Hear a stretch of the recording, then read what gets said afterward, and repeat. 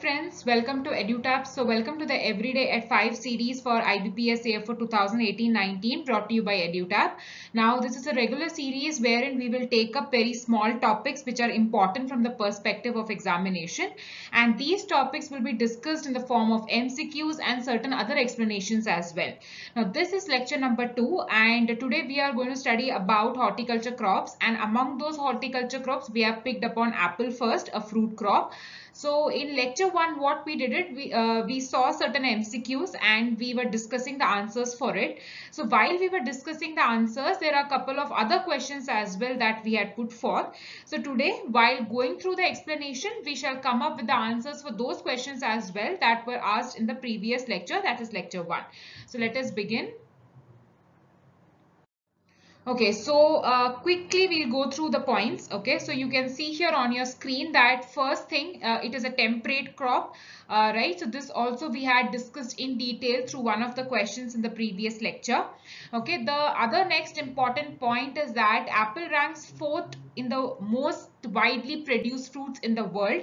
Okay, so you can say the first being banana, orange and grape, and next comes apple. Okay, so you can just see the importance of it, though they're not going to ask you direct question based upon this, but you can see how commercially viable and important this particular crop is, right? And which country in the world is the largest apple producing country? It is China, right? And one other important fact is that Himachal Pradesh in India is known as the apple bowl of India. So this is one fact that you need to know.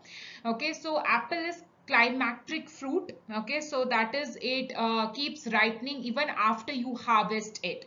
So based on the time or the mode of ripening in fruits, you can see that either they can be climacteric or non-climacteric.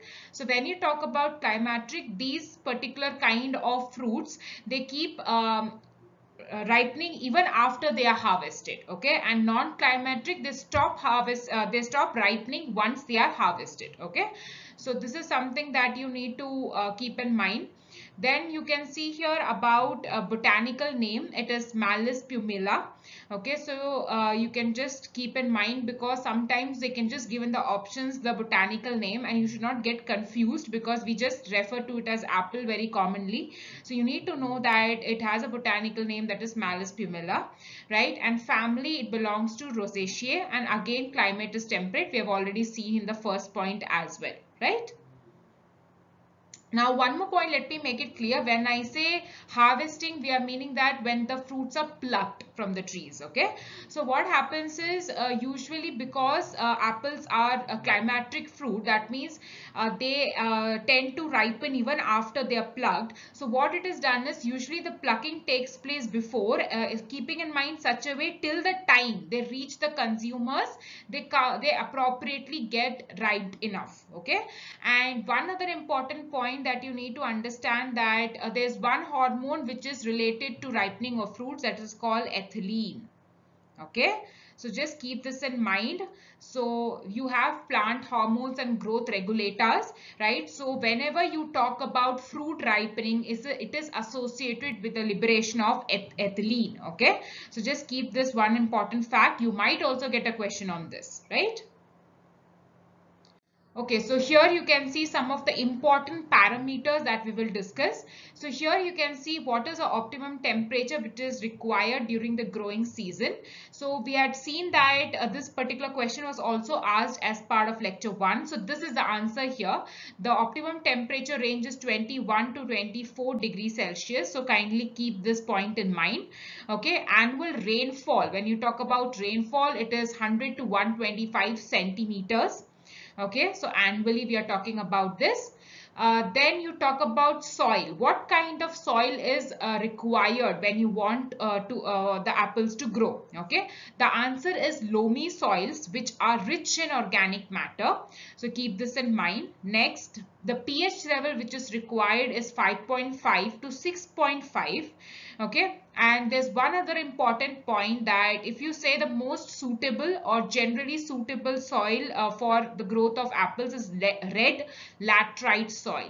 Okay, So it is brick in color, this particular soil.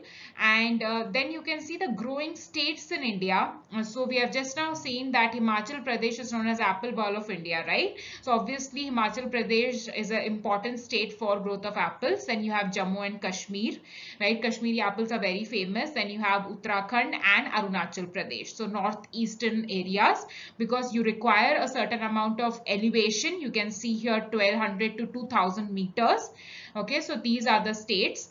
Then there was one other question that we were discussing regarding the propagation method. So we had understood that there's asexual methods of propagation like budding and grafting. So in apple we saw that the type of budding which is used is shield budding, right? And I put forth a question regarding what type of grafting is involved. Okay, so you can see it is tongue grafting, whip and tongue grafting. So kindly keep this in mind. So this is the answer for the second question that we were discussing previously, right? Okay, now when you're talking about grafting and budding, what are these techniques? Basically, as we have discussed in the previous lecture of ours, that this is one of the kinds of asexual reproduction or vegetative propagation as it is called. So what they usually do is they join parts of from two or more plants, okay, so that they appear to grow as a single plant. So here you can have a look at this picture. So now when you are trying to join two parts, for example, the upper part, okay, is usually called scion. You can see here, this is the upper part. Then you're going to use the lower part of another plant, okay, which has the root system.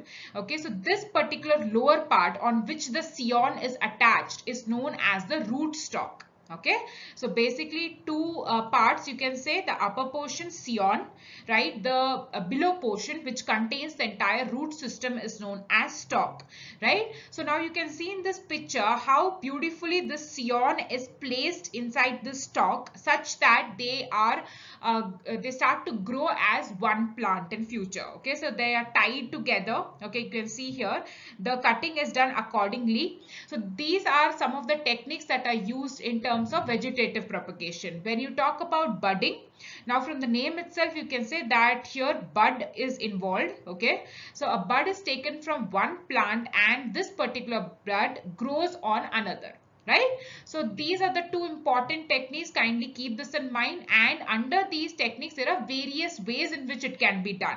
Okay, so just now we saw that for apple which kind of budding is done, shield budding, right? And in case of grafting you use tongue grafting, which is also known as whip and tongue grafting. Okay, now other important points coming to the planting season. So usually it is planted in January and February, right? And usually the harvesting season is August, September to October, November. Okay, harvesting is when the fruits are plucked, and we have just now seen one more thing, that climateric fruits are those fruits that continue to ripen even after they are plucked or harvested, right? Then you come to the planting method. Okay, so we were having a look at the planting space. I had put forth that question previously in lecture 1. So let me tell you that the space is 10 meter into 10 meter. You can see here in the picture. Okay, so this is nothing but plant to plant and row to row spacing, right? So you can see here it is equal spacing between row to row and plant to plant. Now talking about planting method, usually square or hexagonal method is followed. Okay, in the case of valleys. So if you see here, okay, so here you can see these are slopes and these are valley areas. So here they usually go for square and hexagonal system.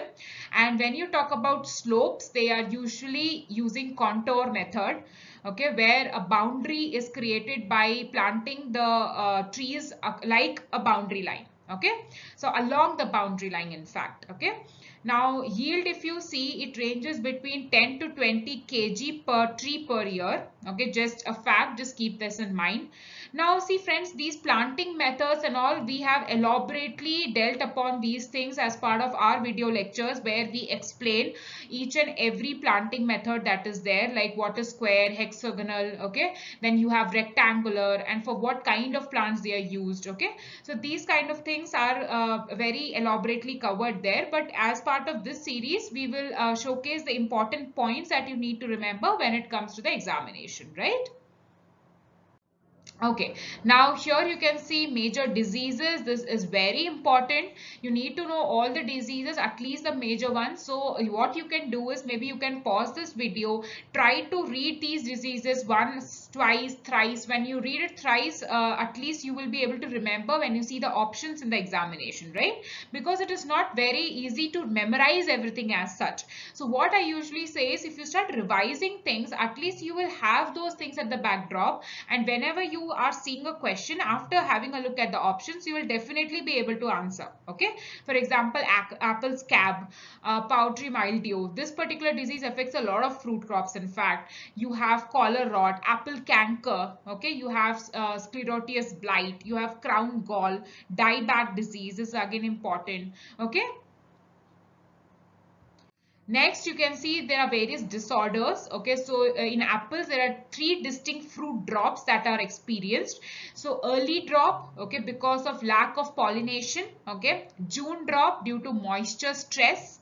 Okay, pre-harvest drop due to development of ethylene. So now again understand, we were referring that when it comes to fruit ripening, immediately you need to remember ethylene. Okay, because the secretion or the release of ethylene leads to the ripening of the fruit. Okay, so if there is excessive or there's development of ethylene in the plant, then automatically there is a pre-harvest drop, that is before the intended season or before the intended period where you need to pluck the particular crop, a fruit. It leads to a situation where before that itself you can see that there's a drop in the fruits from the trees. Okay, so these are abnormal things because of various other reasons that you can clearly see on your screens, right? Okay, now one other important aspect, the insect pests. Okay, so as you can see, there are Sanjo scale, white scale, woolly apple aphid, and blossom thrips. So these are some of the pests that actually affect the quality or lead to major diseases in the apple fruit crop, right?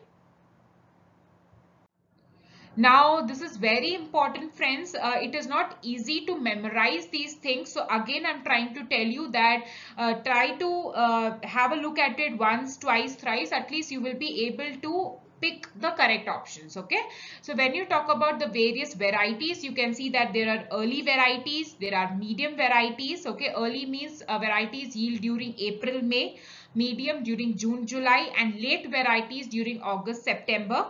So kindly be familiar with these names that are there. Okay, for example, if you see the medium varieties, there is a variety which is Red Delicious. Okay, now this is most important variety in India. Okay, do you have Macintosh, which is a leading variety of Canada.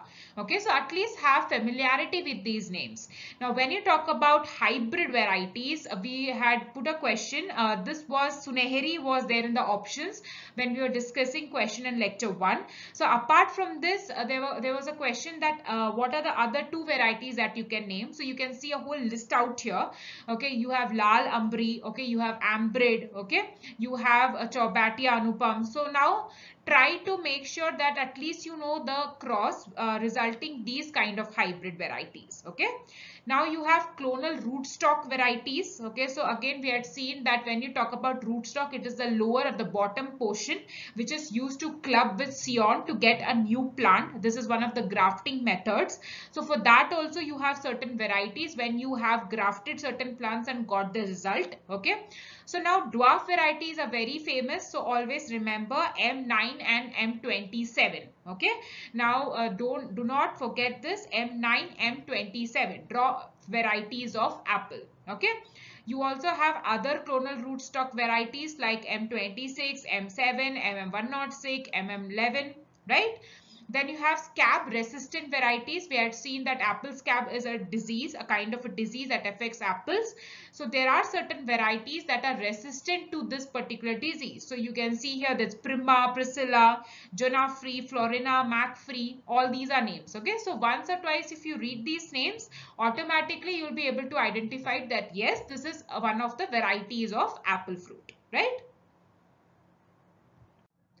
Now coming to grading, so there are 6 grades of apple, and what are the system on the basis of which these grades are formed? It is based on fruit color, shape, quality, appearance, right? Then coming to storage, certain important points. So after you harvest this particular crop, apple can actually be stored for a period of 4 to 8 months. Okay, and it is kept in cold storage at a temperature of nearly 1.120 degrees Celsius, and the relative humidity being 85 to 90%. Okay, some of the important points. So friends, with this we have come to the end of this particular lecture 2. So what we have done is we have come across certain questions that we had discussed as part of lecture 1, and apart from that also there are various other things that we have discussed. So it would take you a while to actually come into terms with all these information that we have provided. But if you just watch this video once or twice, and even if you have a look at the PPT, you will at least be able to remember it when it comes to the examination. So just before we finish, quickly the courses which EduTap is offering for IBPS AFO 2018-19. So we have a full video course plus tests, okay, and wherein we have explained each chapter in a comprehensive manner, and the course can be bought for ₹2499, and this price is available only for the first 100 subscribers of our course. Then you have a separate test series as well, and that contains 25 mock tests, that is full length mock tests, and 25 sectional tests. So this particular test series can be bought for ₹1499. So friends, in case you have any query, you can drop us a mail at hello@edutap.co.in. You can also give us a call at 8146207241. So friends, with this we have come to the end of this particular lecture 2. So if you found this video useful, kindly like, subscribe and share. Please do let us know your feedback, because only then we would be able to judge like whether this series is helping you guys or not, right? So we really need to know your feedback as well. And if you want to download the PDF of this particular session, you can go to EduTap's Telegram channel. The link for the channel is placed on your screens. Plus you can also find this link in the description box that of this particular video. And till then friends, thank you so much. Keep learning. Happy learning.